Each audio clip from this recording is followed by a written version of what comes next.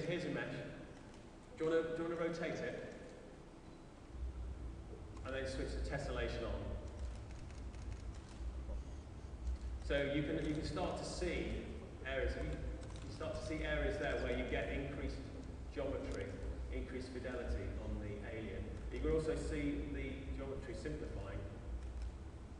It's got incredibly useful technology, and it shows you the algorithm working, which I think is really fascinating. I'm not technical, by the way, but this I thought was quite pretty. And then, do you want to go on to the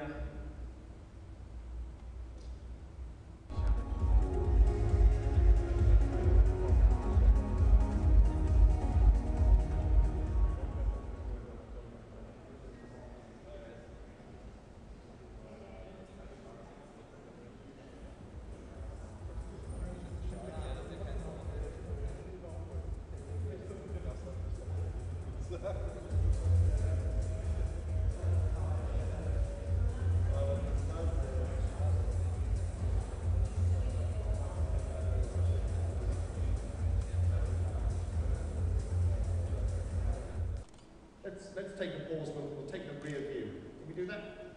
Can we pause it? Okay, so the pause button doesn't appear to be working at the moment. It's either the pause button or Antel, which is broken, and we'll figure out which of those it is later. Come on, Antel, you can pause it. All right, well, we won't pause it. What we'll do is we'll click on Show Tessellated. This is the untessellated version at the moment. And we turn on tessellation, and you see the extra detail coming in here. One of the things to look for is the shadowing that comes round, apart from the beautiful silhouette here, the shadowing that comes around on this view. Unfortunately, the frame rate's too